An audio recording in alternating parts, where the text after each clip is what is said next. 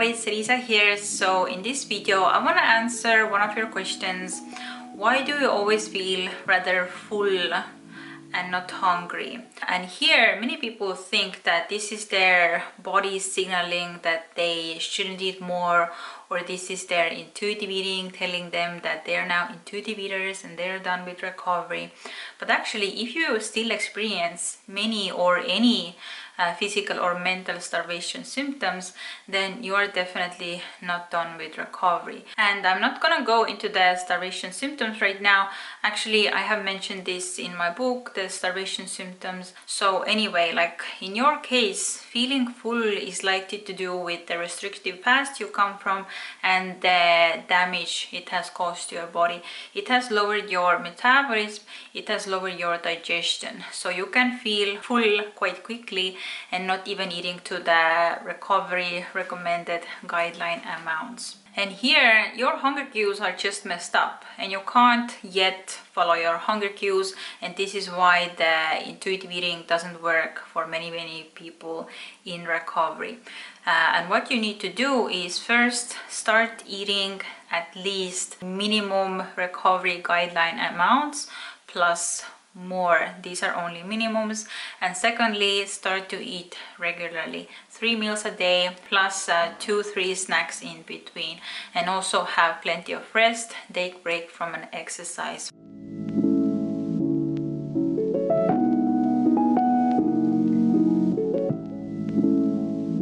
Because this over time will speed up your metabolism as your body recovers.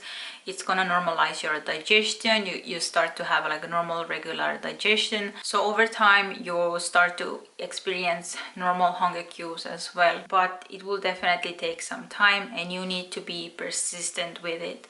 And recovery eating, very often it doesn't feel comfortable. You're not gonna feel like, oh, just comfortably full and then you can stop. Like in my recovery, I always felt rather overfull because I just had so much mental hunger. And also in your recovery, if you find yourself eating less than recommended recovery amounts, then very likely like you have to push through the feeling of fullness and you have to continue eating minimum recovery amounts in order to speed up your metabolism and digestion. And also the second part of the question was that why do I never feel hungry? And this goes with like feeling of fullness, and you might feel like, yeah, but I'm never hungry. But also here I would ask you, like, what about the food thoughts?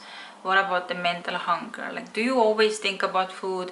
Do you analyze what other people eat? Do you analyze your own meals and you plan your meals? And there's likely a lot of like food thoughts going on, and this indicates mental hunger. And many people don't know that the hunger, yes, partly is physical, but is also mental. And I can link a video about this in the description, because yeah, like in recovery you can't very often go by the fullness cues because your hunger cues are messed up, but you go with the mental hunger, follow the mental hunger, plus eat the recovery guideline amounts, plus the regular eating, plus resting. So I hope this video helped you, it cleared something up for you.